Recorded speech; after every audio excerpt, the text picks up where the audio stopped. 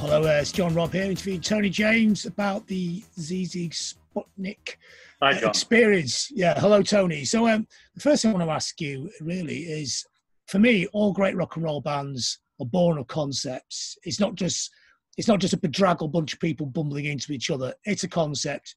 And you were, after Generation X, you were searching for the concept that would become Sigue Sigue Sputnik. Yes. Yeah. I mean, I knew after Generation X, and obviously I'd learned so much from Malcolm McLaren and Bernie Rhodes, having worked with those people. I knew I needed some new grand scheme. You know, I did mess around. I tried to form a group with Steve Bators and Brian James, as sort of the early lords of the new church, but it felt like I was retreading something I'd already done. So I kind of sat in a cafe in the middle of Mayfair on my own for about 6 months, reading books and thinking up the grand scheme and writing in my notebook. And I knew I wanted to do something that would be ultimately my dream group to be in. You know, I wanted to combine T-Rex, I wanted to combine Donna Summer's electronic rhythm section, I wanted to put the whole thing in dub, I wanted it to be futuristic, but at the heart of it, I wanted it to be a rock and roll band, with 2 drummers as well, like the Pink Fairies that I loved when I was younger. You know, so it took a long while to kind of conceive the idea. Yeah, I mean, what I've always been interested about what you do in your role and things is you see, and there's a few people like this in the punk sort of era, that the person in the band was almost actually the manager of the band, the conceptualist. And I always think back maybe to 1975, and you sat there at Parade Street with Mick Jones, and you're just waiting for people to turn up underneath what is now the Chinese restaurant. And even then, it's the concept, isn't it? They had to look right. Even if they were the best musician in the world, if they had the wrong hair, they weren't in. Is that... Yeah. I mean, maybe it's a confusing thing, because look right, it's you look beyond the look. You know, people have a certain charisma and attitude and a look. And if they're the right person, they tend to have all those attributes. So you're looking for much more than the right jacket and the right haircut and the right face.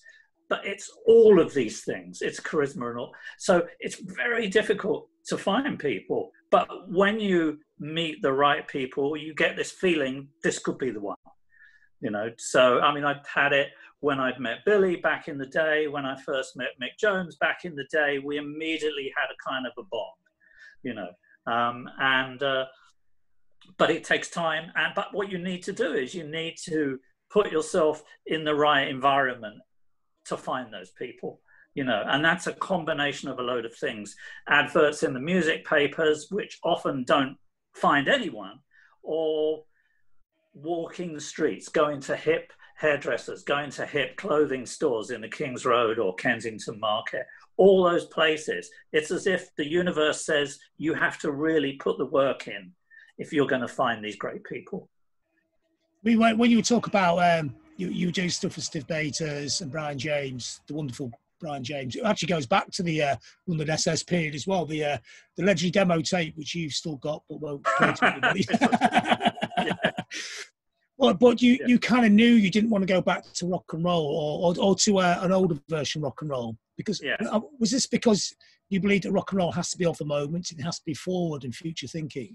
For me, I wanted to do something futuristic. You know, I always say that I wanted to imagine if I walked into a club in 100 years' time and the new Elvis was playing in that club, what would he sound like? You know, and that's the kind of thing you're trying to think yourself into. Obviously, it's a grand scheme, and it's, and you know, it would not be fair to suggest it was all me. You know, these were not 5 puppets that I found to be in the group. People who are charismatic and who have a certain attitude bring something else to the party as well. You know, some members of the group bring a gun, unfortunately, but, you know, generally they bring something else, and that all adds to the ultimate group. But what you need to be able to do is put those people in a fertile mix of listening to the right music, of listening to the right movies, you know, going to the right places, hanging out in the right places. You know, Sputnik spent more time hanging out in amusement arcades in Soho and King's Cross than we did rehearsing to start with. It was as if we needed to immerse ourselves in this futuristic world that we wanted to be. But also become a gang, which is another important tenet of rock and roll. Absolutely. Just hanging out at 3 a.m., walking around King's Cross, stopping and getting a coffee in some little cafe that's open all night. It kind of makes a bonding of the group. And playing all those early video games in those arcades allowed us to enter the Blade Runner world that I was trying to get the group into. How much of Bernard? How much of Bernard Rhodes' methodology is in here? Because I remember you telling me when you first met him, he gave you a book list, a record list, and 20 quid. Well, Bernie was a great conceptualist, and he certainly taught me a massive amount. You know, that he quite rightly said, you know, have you read Sartre? Have you read all these different books? And I went, no. And he went, well, you better get down the library. And he gave me a reading list. And I did dutifully go to the library and read all the books that he said. And what was so great, see, look, me and Decca there, what was so brilliant about what Bernie did, he never told us what to think. But again, he put us in the right primordial soup that allowed us to come up with it ourselves. You know, and it was a very clever thing, and I learned so much from Bernie. Now, not that I gave the members of Sigue Sigue Sputnik reading lists, you know, but we more watched the right kind of videos, and we were in an era of getting pirate videos at that time, you know, of Clockwork Orange and Blade Runner, and we used to and Pink Flamingos and the John Waters films, and we used to have those on rotation on the TV set, you know, while we were just sitting around discussing what we were going to do. Again, yeah. You know, I learned a lot from those guys. Again, like London SS, the TV on in the corner of the rehearsal room, the sound turned down, and but now we're entering, coming out of punk into post-punk. It's a much more multimedia age, which maybe Steve Bates and Brian James, I mean, both wonderful, you know, players and musicians, but they're more of the old rock and roll, and you're looking at this multimedia age and incorporating it into what Sigue Sigue Sputnik will become. And I'm trying to think of you here, sat there in the cafe in Mayfair, and you talk about in the notes that come with the box set, writing. You sit there with a little book and you're writing little ideas down. So what kind of ideas you write down that period? Well, you know, when I was sitting in, it was one of those strange moments. I was living with Magenta at the time in Maida Vale. I walked into, I thought Mayfair would be an interesting area. I walked to Shepherd's Market, that was a kind of a little community, and there was this cafe there that had a basement. And I thought, this could be it. This could be our Two Eyes coffee bar, you know. So I went to this ridiculous cafe virtually every other day, sat in the basement of the cafe, reading books and writing notes. And I was reading a lot of Colin Wilson books at the time, he was mainly an occult writer, but what I got from that was that if you believe in it enough, you can make it happen. Sounds all very woo-woo, but it was very much like I had to believe I could make this happen, you know, because I'm sitting there nursing a cup of coffee back on the dole, you know, for weeks and weeks and weeks. Billy's in America, you know, being really brilliant. You know, there was a moment where he turned up at the Muse House one day and he said, "Oh, I bought a white label of my new record. I thought you might," and I hadn't seen him for a couple of years. "I thought you might want to hear it." And he put on the stereo "White Wedding," and I thought, "Shit, it's so great! I'm so going to have to go some here," you know. So the time drives you as well. So I'm sitting in this cafe writing notes of perspective group ideas, what it could may be, all the various things. But remember, at the fundamental heart of it, the first things that we did was that we played pure rock and roll, 50s rock and roll. We went back to Gene Vincent, Eddie Cochran, Elvis, played those songs with our two drummer and guitarist singer dub lineup, you know, so that the heart of the group was rock and roll. Is that because you have to find the spirit of it, the actual kernel of it, what it actually was that did make those massive revolutionary changes in that period? Yeah, well, I mean, obviously, apart from Neil, the other people had never played before. So we were very much playing the most simplest thing with the two drummers playing the simplest beat they could possibly do. And the remarkable thing is we're sitting in the house that once belonged to Sid Vicious, in the room that Sid Vicious slept in, with two drum kits, one given to us by Topperhead and one given to us by Terry Chimes. So it has this fantastic history and magic about it, of where we're teaching these people to play Eddie Cochran songs and Gene Vincent songs. And there was somehow a magic in the air, you know, and I've still got recordings of those initial rehearsals, which sound diabolical, but, you know, it had something. So it's more about teaching Sounds people great, in the band. Really.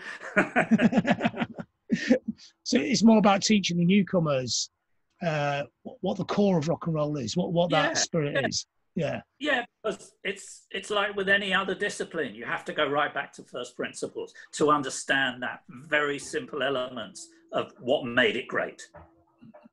And how key was Magenta in this? I mean, I imagine you were thick as thieves at that time.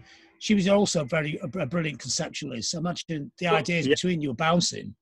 Absolutely. I mean, Magenta was my girlfriend at the time. We were living in this Muse house that she'd bought from Malcolm after Sid died. The endless hours Magenta and I lay awake at night, going over and over, how are we going to do this? Have we made the right decision? Is Martin the right singer? He can't sing. It sounds like this diabolical, you know, you go through such trauma. I mean, we're talking 3 or 4 years in the concept of this. This is not a few weeks. You know, Generation X we put together in 4 weeks, found the people, went, oh, you know, I met Billy, go, oh, you'll be great, let you be the singer. And then Billy said, oh, I've seen this guitarist. Oh, great, he looks like Jeff Beck, let's get him. You know, it was all so simple. But to do it the second time around, when you know so much, and you know so much that can go wrong, it's incredibly difficult. So it was years of the trauma. Magenta was totally my total muse and my touchstone for everything. And how much of a touchstone was Mick? Because Mick's still involved here, and you were best buddies from London SS through the Clash period as well. Mick was fantastic. He was still playing with the Clash at that stage. He totally got what I wanted to do, and I can remember going round to his house one day and saying, "Look, you know, I don't know, Martin just sounds terrible, or you know, maybe we should get rid of him. It's too long a journey." You know, and Mick went, no, it's going to be great. He's got something, you know, and the guitarist, it's going to be great. So often if I would become weak and think I can't deal with this, or am I making a huge mistake, he was there very solid in the background. He was also the one that phoned me one day, and he was in the States, and said, oh, I've seen this funny looking guitar. It like makes a synthesizer noise. I'll get you one. I'll bring it back. And he brought it back from the Clash tour in America and brought it around and gave it to me. And that was how we got to have the bass playing that electronic sound. Because up until that stage, I was still playing a regular bass guitar rather than electric, even though we were demoing the tracks with a synthesizer and drum machine. When we were playing live, I was playing with a regular bass. So that, again, the Clash were incredibly supportive and instrumental in the creation of Sigue Sigue Sputnik. We all used to play football every Wednesday night. Ludicrous though that sounds. Sputnik versus Clash on a Wednesday night down the local park in Ladbroke Grove. So who won the games then? Was it Sigue Sigue Sputnik or the Clash? But surprisingly, Degville was quite a nifty attacking player. So the first member to join was Neil X. So how did you find Neil? Neil, I actually did find through an advert. Remarkably, I put an advert saying wanted guitarist into Johnny Thunder's T-Rex, that usual kind of stuff. And Neil came over, and he just had a freshness and a youthful enthusiasm You know, it would have been easy for me to have got ex-punk rock stars that I already knew, or get someone in, but they wouldn't have had that freshness about them. And I needed that as well. I needed someone to make me feel fresh, and I was doing something new. I mean, it was such heady days, John, you know, to start something and feel you have this magical thing that you're creating that nobody knows about. You know, so Neil turns up and he lives out in the countryside and he's working as a dustman, and he comes up and he rents like a bed sit in, and he's on the dole, you know, and he stays in the spare bedroom at Magenta's, and suddenly we're two, you know, and we spent nearly a year walking the streets of London thinking we're just going to like see someone. I mean, when I look back at it, it seems ludicrous that we thought we could do it that way, you know, but that's no different from Malcolm having the shop and, you know, John Lydon walks in. So, you know, we went to Richmond. We spent a lot of time in Richmond because that's where the Stones started, the Station Hotel, and we thought that's going to be magical ground. Maybe we'll see someone there. We went to Ealing, you know, where other clubs were in the 60s. So we went to all these different places, just literally walking the streets. And it wasn't until we were out one Saturday afternoon and Magenta was with us, and we were walking around Kensington Market. We walk in and we see this freaky looking guy dancing to music in his own shop. And Magenta went, "Here's our guy." And we just went, "Oh my God." You know, who knows what we let ourselves into.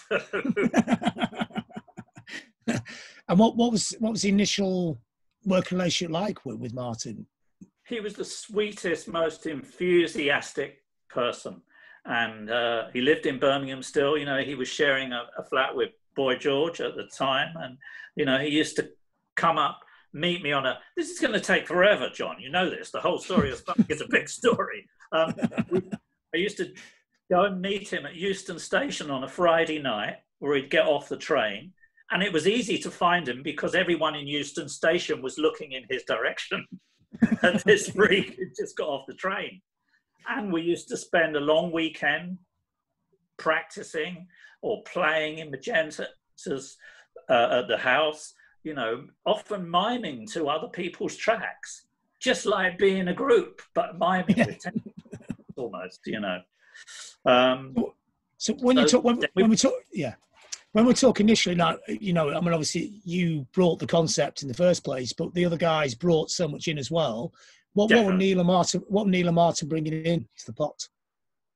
I mean, Neil brought music, Martin brought tunes, Martin brought a fantastic image, and he was the one who curated the whole image of the group, you know, because already it was perfect, doesn't it? He has a clothes shop, just like Malcolm had Sex. Suddenly we've got Yaya, and, you know, it's suddenly we've got our own version of Sex in Kensington Market. So Martin's shop becomes our base, you know, so we can create the demos at Magenta's, you know, in the front room on a little Porter studio, and then we can play them in the shop. You know, we can make T-shirts for the group. We're selling T-shirts of the group before we've even written a song, you know.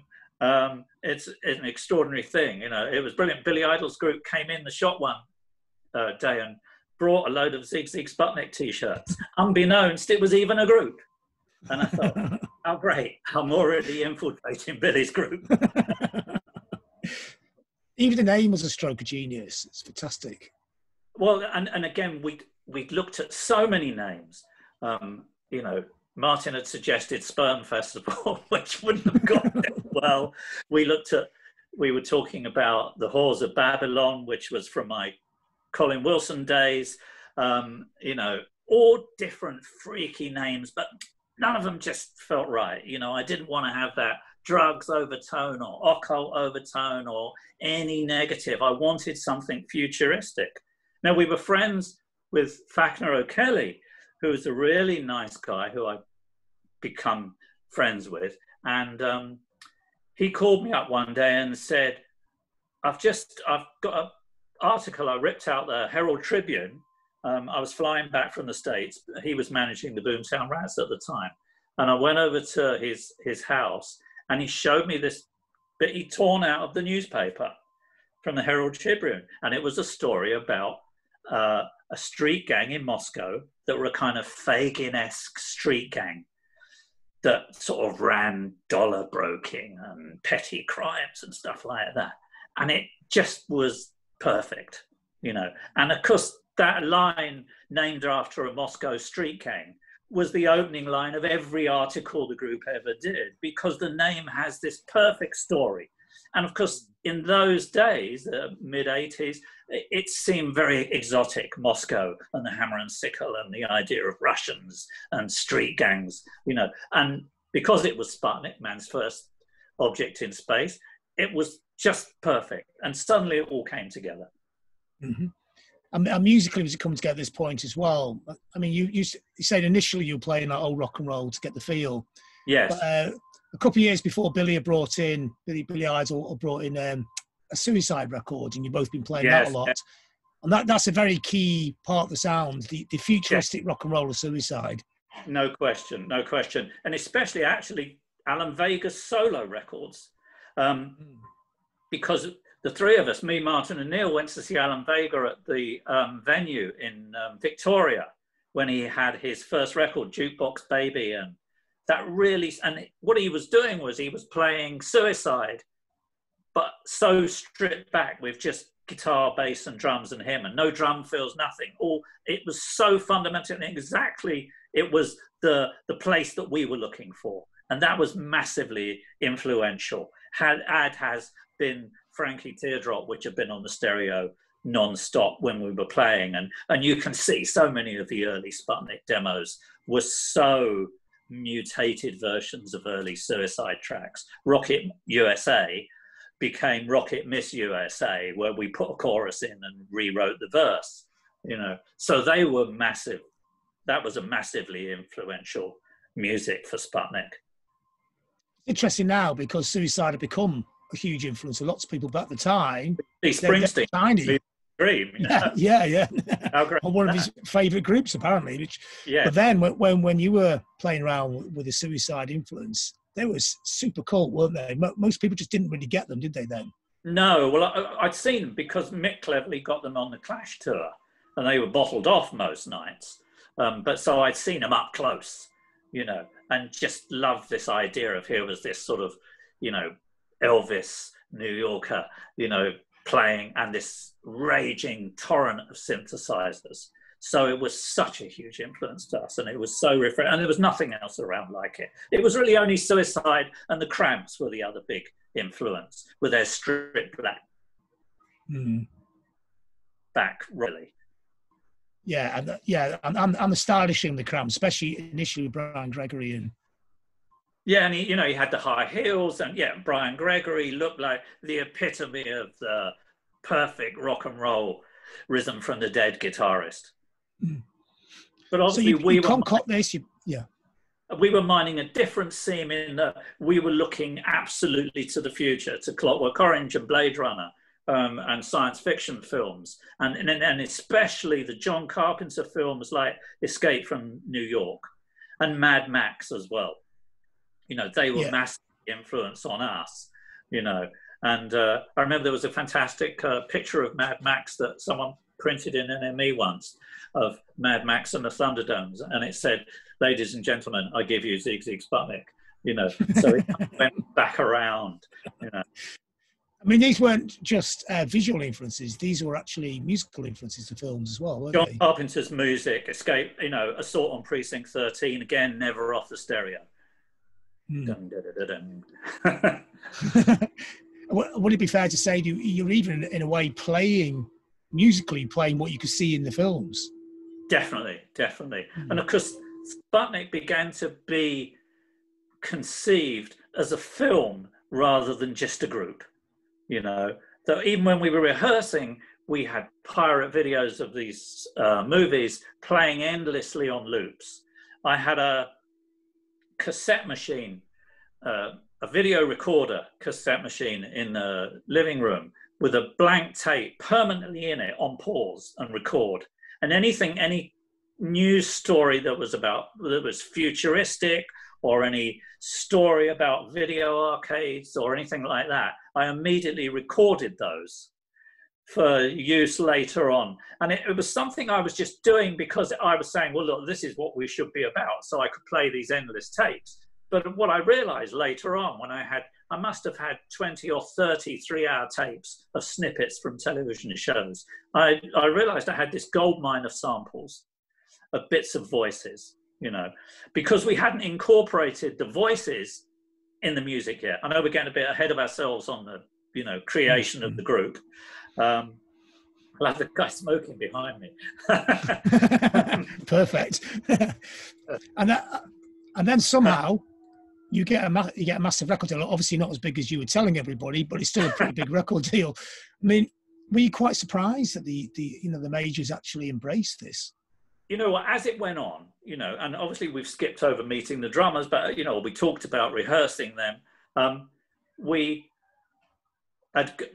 got 3 demo tracks that we put together, and we put together loads and loads of tracks, and it hadn't really come together. And I was sort of getting quite distraught, thinking, oh, none of these are quite right. We had the titles, Love Missile, F-111, we had all these brilliant titles, but the songs weren't really coming up with it, you know.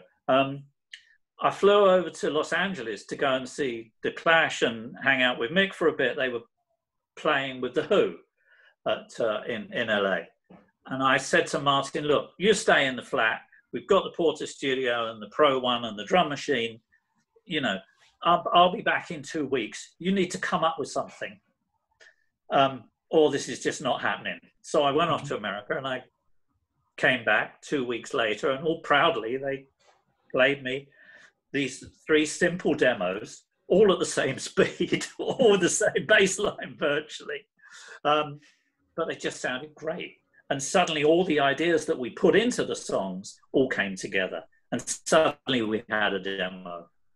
But the masterstroke was when I was playing the demos through the television and watching, because I was thinking maybe I could make a video, you know, that would illustrate the song, and put a video together of all the movies bits of movies that had influenced the band. So I plugged the little cassette player through the Radio Rentals rented video cassette recorder, and I was playing these videos behind it, and you could cut the soundtrack out of the videos. There was a switch, and I could dub over the sound of our demo onto these movie tracks. But there was this special switch on this new machine I had, and you could click it, and it merged the sound of the movie with the sound of the song that I was playing in. So suddenly I went, wow. So when Dirty Harry goes, go ahead, make my day, you can hear it on the record, or Clockwork Orange going ultra violence. And what that brings into the music is all the visual elements of those amazing films. When you hear Malcolm McDowell going, you know, ultra violence, it conjures up this incredible image, and it makes the record incredibly powerful. So we made this one video with all bits of Escape from New York and Assault on Precinct 13 and Clockwork Orange, and all bits I got off the television of explosions. And, you know, so when it's going shoot it up, it can go all these big explosions, and bits from John Waters' films and bits from Martin's porn collection, you know, all this stuff into this video. So we had this one track that was a video. And I thought, you know, what we should do, I'm not going to send cassettes off and be one of those sad, lonely cassettes sitting on the A&R man's shelf with other 200 cassettes people have sent in. Let's go in and play them a video when we go in. But of course, first thing we needed to do was get them all to phone us. Because, you know, if you're on the back foot, if you're phoning up going, can I bring in my video, they're going to think you're nuts and they've never heard of you. So we'd started to play gigs by then, and Magenta was brilliant at getting the right kind of press. You know, there was the most fantastic piece in The Face before the group had been anywhere or played anywhere, written by Paul Tickell, which almost was as if I'd written it myself. It was so perfectly encapsulated what the group was about. And we had a genius photograph taken by Derek Richards of the group in this kind of futuristic walkway. And it exactly looked like straight out of Escape from New York. you know, and that piece came out, and we booked to play at the Screen Electric Cinema in Portobello Road. Again, on our manor, we could walk to it. It's in the right place, and we had the film Maîtresse with Gerard Depardieu as the support act, and we played that night. And that afternoon, 14 major record companies phoned Magenta saying, "Can we come to see the group?" And you know, it was, and we went, "Yeah, well, they would do, wouldn't they?" You know, we had such supreme confidence then, because you felt like you had this greatest magic group in the world, and you couldn't wait for everyone to see it. And so all these record companies came, and they all, the next week, they all said, "Please come in and see us." And you know, so I had this great trick. I would go in, I would play the one track and the video, you know, which had all these very freaky X-rated scenes in that lots of the record companies absolutely hated it, but lots of them loved it. And that's all they got. And we never left a demo tape. They never had a demo of anything of the group. They got to see the video for 5 minutes. Because you know what it's like? It's like when you meet a girl for the first time. When you go away, you imagine she's much more exciting and sexy and interesting when you can't have her, you know? So that's what we did with the record industry. And yeah, we got offered the most genius deal. I mean, I'm making this sound like, you know, it's convoluted time scale. It's much longer than that, obviously. But, and there were other elements. We had the perfect lawyer, who was the Clash's lawyer, Transvision Vamp's lawyer. You know, he was my guy who could go in and ask for obscene amounts of money. So we did get an obscene amount of money.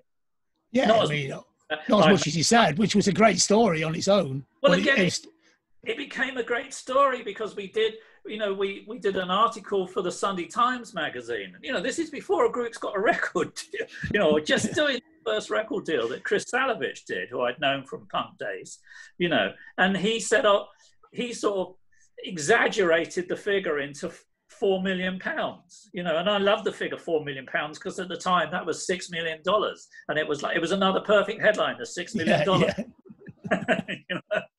He absolutely will not stop. So it's just the serendipity of all these moments. When it's right, the universe just sort of everything clicks into place. And the next masterstroke was getting Giorgio Moroder in to produce it, which took it off in another direction, you know, with that. I mean, obviously, because, I mean, Donna Summer, 76, won the records of the year. Another futuristic thinker, really, musically, wasn't he? Totally, totally. I mean, when we wrote a list of who we wanted to produce us in our dreams, you know, we said we could get John Carpenter, we could get Giorgio Moroder, we get David Bowie or Prince, you know. And we met Prince at the Embassy Club one night.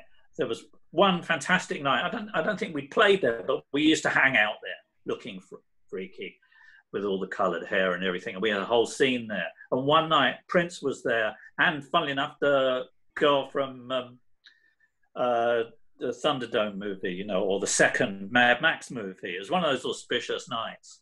And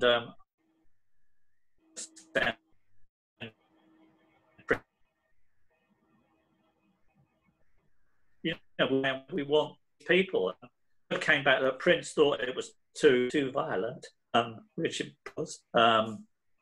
You know, Bowie, I forget what happened there, but Moroder called back right away. And, you know, we were massive fans of Moroder, not only because of Donna Summer, which was our perfect rhythm track, the 12-inch mix of I Feel Love, again, on the stereo non-stop. He was our perfect rhythm guy, but also because he came from film.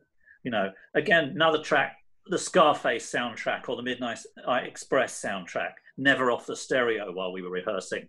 So we flew out to Munich, where he had a studio, took the demo tape, you know, or demo video, played in the video. That's all he saw, the one track. And he just totally got it. He totally understood it, you know. And for his huge fee, he was happy to fly to London. I did a great job.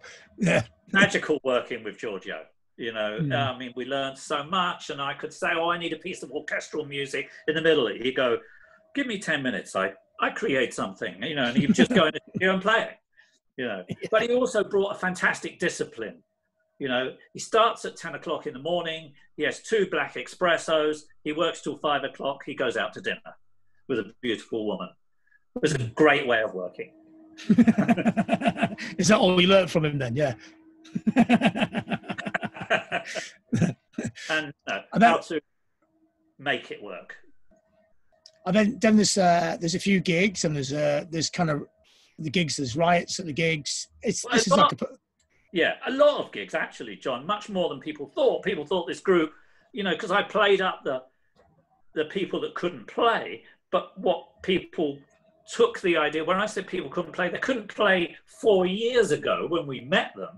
They can play great now. And we actually did an awful lot of gigs. We did a whole tour right back in the early days where Mick Jones did the sound mixing for us. And we all went in the back of a Ford Transit where we just played cover versions. And we went out as the Hot Dogs, you know, and we just played old rockabilly songs, you know, but in dub, you know, and Mick was running the dub machine from the front.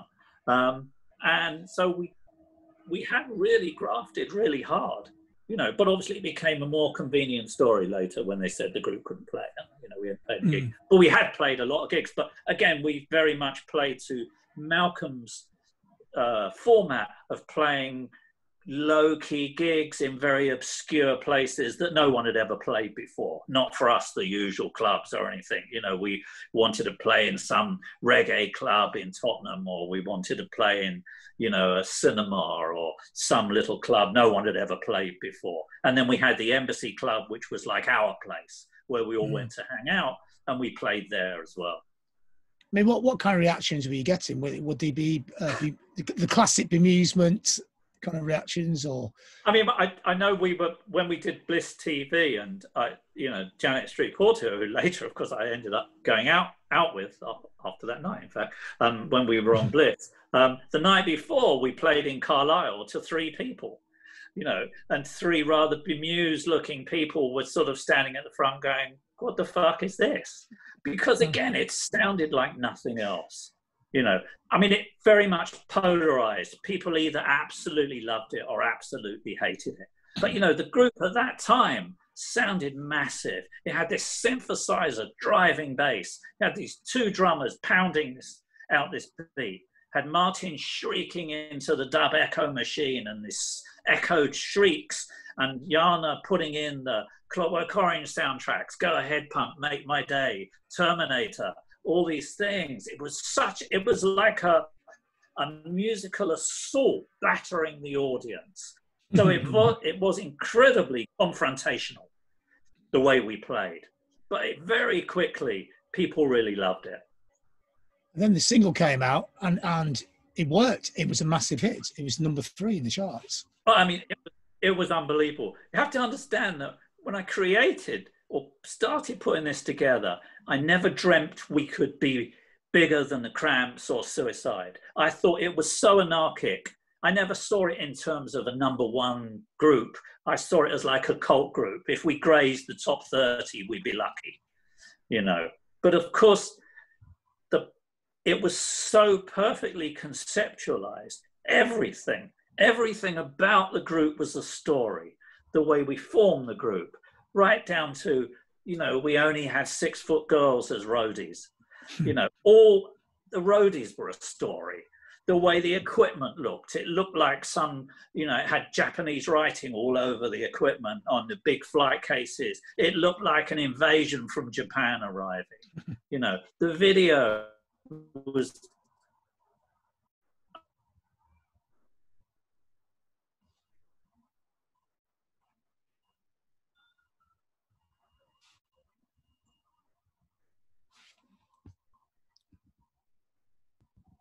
just so from anything else, and of course it made the most incredible story. And the album, so of course, and we end up getting so much press, you know. So the single comes out, and I walked down to Oxford Street on the Monday morning, just to sort of go to Virgin Records to sort of have a sneak look through the door, and there was a queue around the block of people queuing up from the counter, picking up 2 or 3 copies of the 12-inch record. And it was unbelievable, you know. And that was when I knew I was the Messiah. I was a genius. Then, of course, you get carried away. But would you say the album's getting carried away, or? I mean, you know, when the record's whizzing to #1, we're on 50 front covers. Magenta is in absolute overdrive. We've never known anything like it in our lives. Everyone wants to interview us because there's so much to talk about. It's like the dream group, you know. Yeah. You know, add to that later on, I'm going out with Janet Street Porter, and it's a sort of early celebrity couple. Everything on every level works, you know. And of course, at the record company, I can do no wrong, you know. And by this time, you know, I think I can walk on water, or certainly on the bobbing heads of drowning EMI executives, you know, as I walk into the record company. So I go, oh, let's have adverts between the tracks. And everybody goes, genius, Tony, let's do this, let's do that, you know. And so, of course, you think, you know, you lose all kind of control of that initial thing where it was this anarchic space gang that was really threatening.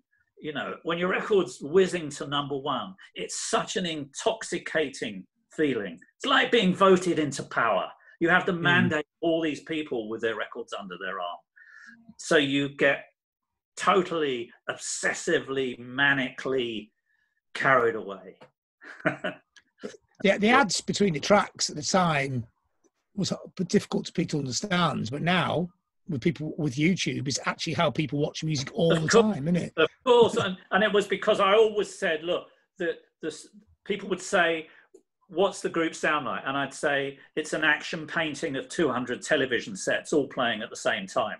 You know, these all make great headlines, but it really did say what the group was, that it was this sounds of Russian TV or Japanese TV, movies, muddled up with adverts. So the idea of the music and adverts being one unbroken stream became part of the sound of the group. In a sense, a snapshot of popular culture at the time. Yeah, and now when you look at it, I was watching that program, Social Dilemma, last night, of what's happening with YouTube and the way adverts are pushed to people. I love this bird behind me. And John, I just knew that line was coming. Hey, sure. You know, I've lost my train of thought now. about YouTube and the way they tweak the ads. People are totally used to all that stuff. I mean, last night before we did this thing, and I was experimenting of how I could present this talk now, I looked at a load of YouTube stuff. Amazingly, there's loads of YouTubers out there, young kids, talking about Sputnik, going and showing the videos and going, I've just found this group from the 80s. This is unbelievable. This looks like it's now, but it was 30 years ago, you know, 35 years ago. And so somehow it did predict a future, and it is relevant now. And I do think there's no other group that sounded like Sputnik then or since. Yeah, this is one thing I was going to ask about, because the concept was brilliant and everything, but the backlash was so strong that in a sense people overlooked the art of what it was. You know, it was looked on as being a fancy dress raid on the charts, and there's actually quite a lot of depth and artfulness and conceptual brilliance to Sigue Sigue Sputnik, for me anyway. Well, that's right. I mean, people misconstrue the irony of the Fleece the World t-shirt, you know, which, you know, as I've said before, you often overestimate the intelligence of the audience or the press, you know, and people didn't get the irony, or maybe I just played into their hands perfectly. But here we have this group. It's #1 all over Europe. You know, it's starting to happen in America. It's had this meteoric rise to fame. It's got so many ideas. It's got so many front covers. We're on every television show. I'm on Terry Wogan, for fuck's sake, you know, doing chat shows for one single. You know, it's all totally out of control. Then, of course, you have to top that. So when you have, it's like having a huge hit movie, you know, how do you do Batman 2 that's better than Batman 1, where it had such build-up? And suddenly I'm left with this fuck, you know, I've had all my great ideas. This was meant to be a cult group. We were meant to like sneak up, and I was meant to spread these 50 front covers over 3 years, not over 3 weeks, you know. And then also the other thing that happened is because I was going out with Janet, we'd crossed over into tabloid world from the music papers, which again, Magenta was perfectly capable of dealing with. But this was a much scarier world than NME and Melody Maker and the kind of kid journalists.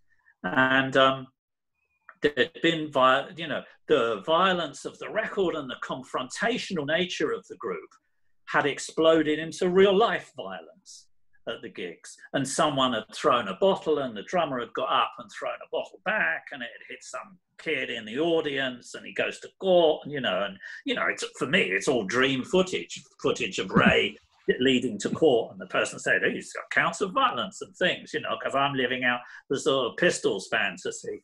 And then next thing, I wake up and I'm on the front cover of the News of the World, the horror of the Sputnik maniac, you know, because as the editor at the time said, you know, look, it was a slow Sunday. We didn't have another splash. The Sputnik photos look fantastic. We thought, oh, we'll go with that. Let's just build it up. You know, this hideous, same way as they did with the Pistols when it exploded onto the front cover after Grundy. So suddenly we're on the front cover of the News of the World. The Japanese people cancel the tour of Japan because suddenly the group's about violence. And then we get caught in a tabloid war between the Daily Mirror and the Sun. And John Blake has the Daily Mirror, and Piers Morgan has the Sun, the two rival pop columns. And the Sun wanted us to ride into Wapping on the back of a tank with Samantha Fox to break the strike at Wapping, you know, which I said, look, we can't do that. And so we had a problem that Magenta was doing a very careful juggling job between the two major tabloids. But suddenly one of them turned against us and went, well, okay, but if you're not going to give us the access and you've given the Sun access because Gary Bushel's on the road with you, we're going to write bad stuff about you, you know. And because equally, as much as it makes a great story positive, the bad stuff makes a great story as well. So we get caught in this tabloid war. So we play a gig in London that's sold out, that you can't get a ticket for. And the Daily Mirror run a story saying the touts said it was the worst night of my life. We couldn't give away the tickets. They played to a half-empty hall. Because they just make the shit up, you know. And you think, oh, well, it's, you know, all good press, what the fuck, you know. But it really does damage you, you know. And playing in the tabloid game is a much, much harder game. It's actually much easier to be in The Guardian and The Times. I remember I met Rupert Murdoch, of all people, at a party once. And he said to me, you know, Tony, it's much harder to sell 5 million copies of The Sun than it is to sell the Sunday Times. To be populist is the hardest job in the world. You know, and I've never really forgotten that. Wise words from someone I loved in session. You know, so we really get caught in the crossfire. Things are getting cancelled because they think the group's going to be violent and there's going to be trouble at the gigs. You know, we had this drama where two girls came up to me at one of the gigs and said, they said, we're going to kill Margaret Thatcher, and but if you give us £10,000, we'll give you the film rights because we're going to film it as killing Margaret Thatcher. And I thought, oh, come on. You know, why don't we just go back to my hotel room, the two of you, and we'll discuss it. You can leave the boots on, it'll be great, you know, like you did. But, you know, it was a mad time. And the next day I was just saying, oh, it was so weird last night. These girls came up to me and said they were going to kill Margaret Thatcher. And he went, I'm calling the police. And I went, oh, don't do that. You know, and he went, no, it's serious. You know, next thing, we arrive at the next gig. There are 10 special branch men waiting in my hotel room. All right. And they follow us for the rest of the tour. So it looked like we've got this really heavy security all around the gigs. Special branch looking for the girls. You know, I mean, it just exploded into madness all over Europe as well. You know, it was crazy times. But, you know, the most intoxicating roller coaster ride you can imagine. Everything you dream about being in. You want to be in a Rolling Stones when they're on the front cover of the News of the World, or a Pistols. It was the most exciting, intoxicating time, John. So when the album came out, it did pretty well. It didn't get to number one, but it was still a big record. Yeah, and then yeah. The whole thing, Yeah, and because of all the problems and everything piling up, and I know there's more stuff down the line, but it seemed incredibly compressed. It seemed, even the Pistols' career, which is a short career, but you seem to compress it from a year in the limelight into about 2 months. That's right. It's like this rocket ship. It took 5 years to put together, and from January to August, it was virtually over. You know, suddenly, you know, we were playing in Ibiza, and I get a call from the EMI saying, you know, and they're thinking the second record's going to go straight to number one, and going, the record's stalling. It was so great. It was so much about it. It was so much to read about it. People couldn't get enough. And then suddenly you just go, next, you know, I've seen all that now. Now what have you got? You know? So we were left with this. We'd like come in 2 seconds, and there was no second time around. Although there was later attempts to make it work.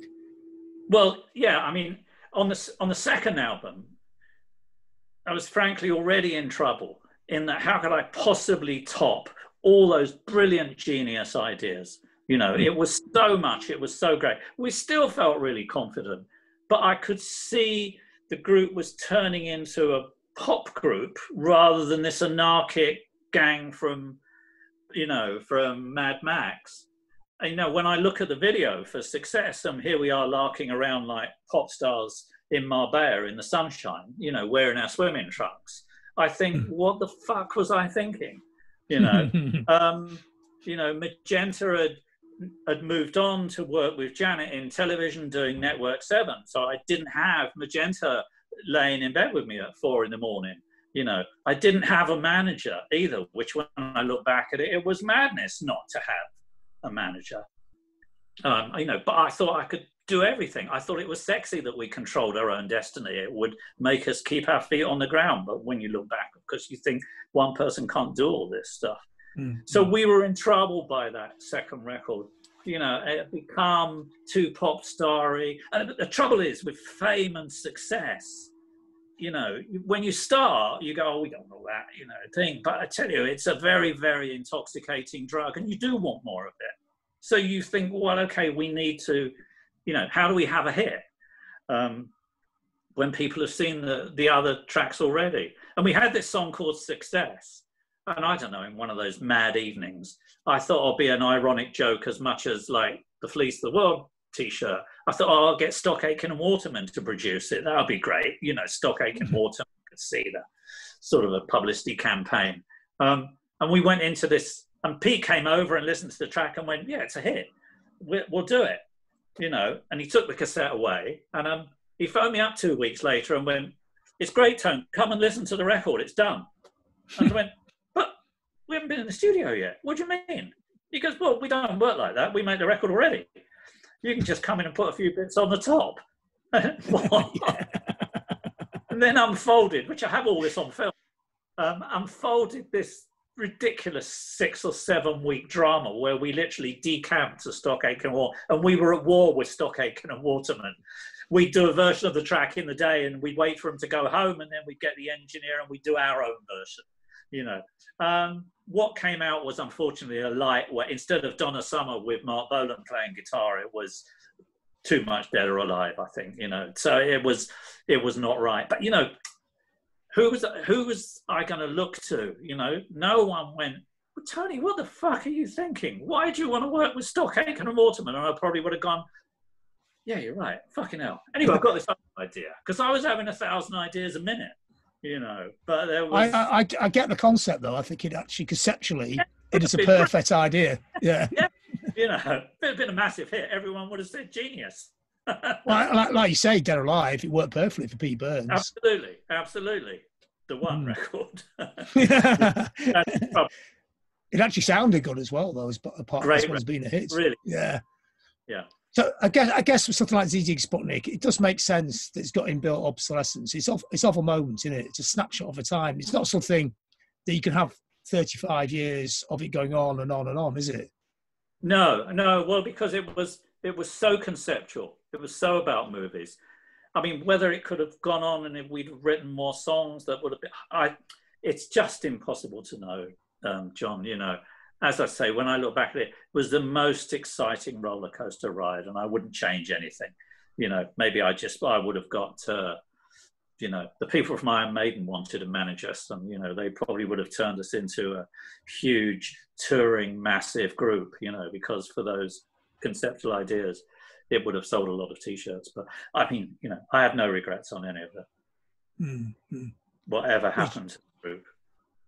It's a perfect place to end. I have no regrets. Yeah. You know, honestly, John, you know, and when I look back at it incredibly fondly. I think all the people in the group played their part. You know, I've said in interviews recently, if I had looked at them as human beings rather than actors in the movie, maybe things would have been different. But I don't know. You put together this monster, you know, and when it explodes in your face, nothing you can do about it. But wow, what an exciting explosion Sigue Sigue Sputnik was. It was exciting. It was exciting from the outside watching it and listening to it.